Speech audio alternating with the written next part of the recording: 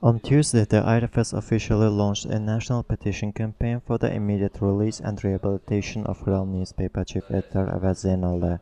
IRFS has already started collecting signatures for the petition addressed to the Azerbaijani President Ilham Aliyev.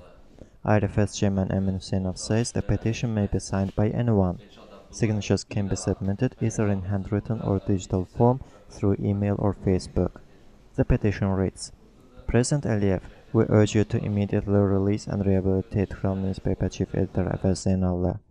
As the discussion of the video footage capturing ex-MP Gular Akhmedova demanding a bribe of $1 million in exchange for a parliamentary seat spans internet, TV, radio and print media, Zeynalli faces up to 12 years imprisonment accused of trying to extort money from Akhmedova.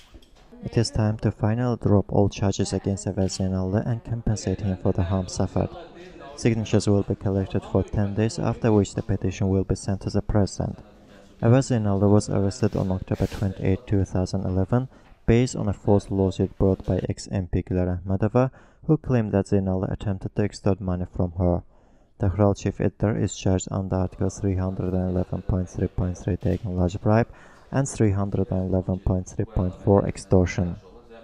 A recent video footage posted on a social networking website exposed Gular Akhmedova's involvement in corrupt activities, where Akhmedova demanded a huge amount of bribe from former university rector Ershad Abdullayev. After that, Akhmedova was deprived of her parliamentary mandate last week. The Prosecutor General's office has launched a criminal case against her under Article 178.3.2 fraud.